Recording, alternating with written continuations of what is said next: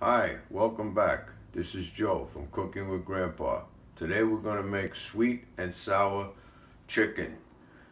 And we have all our ingredients and quantities are listed below in the description.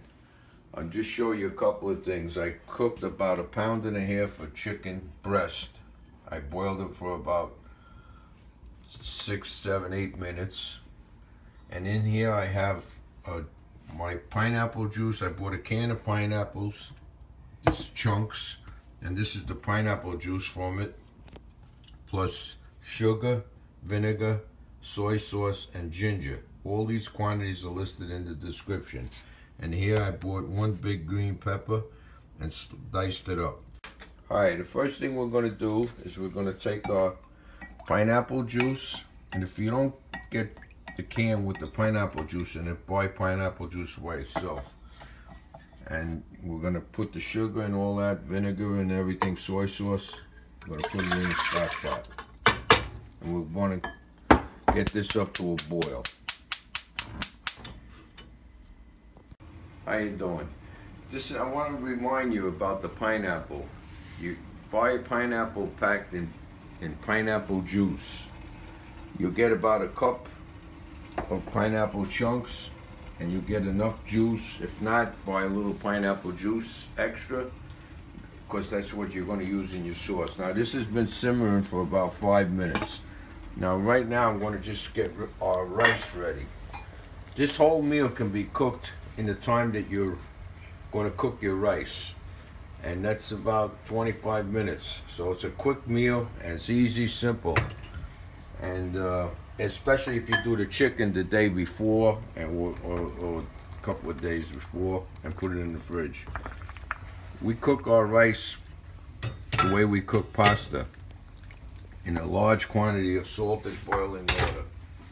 It's a lot easier, I think, and it's less starchy, it's less sticking together, and you don't have to be on top of it. Just cook it till it's tender and you're all done with that. So I'm going to put that on. Now this here has been simmering for 5 minutes. More pineapple juice, ginger, and you can smell it. It smells great, right? Mm-hmm. Right, buddy? Now we're going to throw our pineapple in here, and we're going to throw our peppers, and we're going to simmer this for about another 5 minutes. Get that to a simmer. I'm going to simmer it for 5 minutes more, huh? Put the clock on it here. 005. Okay. Okay. As you saw before, I threw my rice into this boiling water, salted boiling water, and you can see all the starch coming to the top. Sometimes I try to skim this off, and that doesn't make the rice so sticky. It's nice and separates nice. Okay, we got our rice cooking, and this has been simmering for about 5 minutes.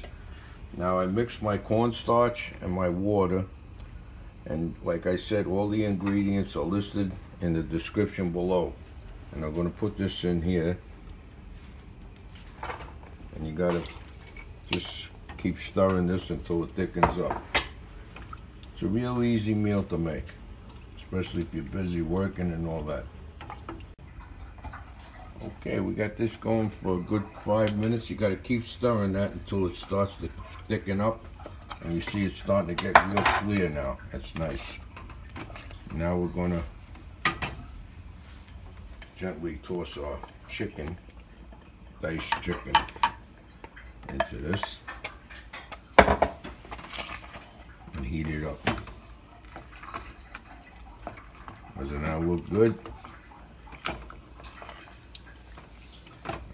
Okay, here we go. We're all done. Chicken is up to par, heated up pretty good. Looks nice, don't it? Okay, we got our rice here, and we're going to place this right on top. Looks nice.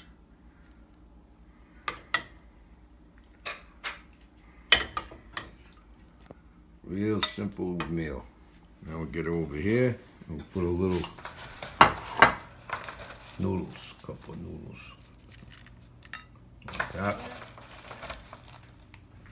And we're done. Okay, now this is enough for 4 people. You can make any quantity you want. Just look at the description below for the quantities of ingredients. Thanks for watching and subscribe. Don't forget to subscribe. Good night.